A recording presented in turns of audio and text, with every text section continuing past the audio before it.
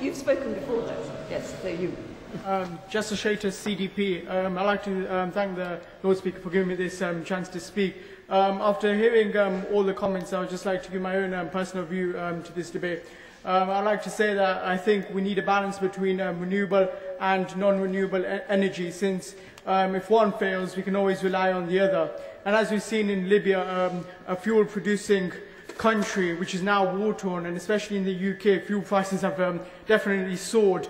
If there was a non-renewable energy here in the UK that fueled cars, and when disasters like Libya strike and fuel prices do go up, we've got that backup. And I think that's what we need to have, a balance between renewable and non-renewable energy. And I think this House needs to come to some kind of agreement to say that we need either more renewable or more non-renewable, but balance, because if one fails, we can always rely on the other. And this is to preserve nature and preserve the earth, because for not our children, not their children, but till the end of time itself. Thank you. Thank you very much.